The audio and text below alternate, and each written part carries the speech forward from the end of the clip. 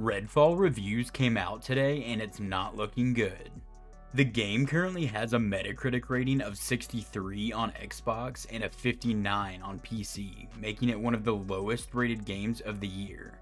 The only game that comes to mind with a lower score is Crime Boss Rocket City, and that got a review score of a 52.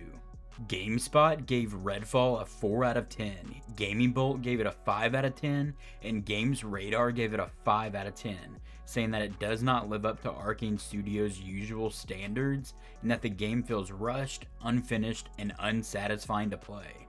Redfall is one of the biggest games Xbox is releasing this year, and I'm sure these were not the review scores they were hoping for. Arcane Studios has developed some amazing games in the past, like Prey, Dishonored, and even a couple Wolfenstein games. I'm not sure what exactly has happened with this game, but I'm sure Xbox is very disappointed. And this is just a regular multiplayer co-op game. It's not like a live service game like Fallout 76 that had a terrible release. So I don't even know if there's much that they can do to fix the game at this point.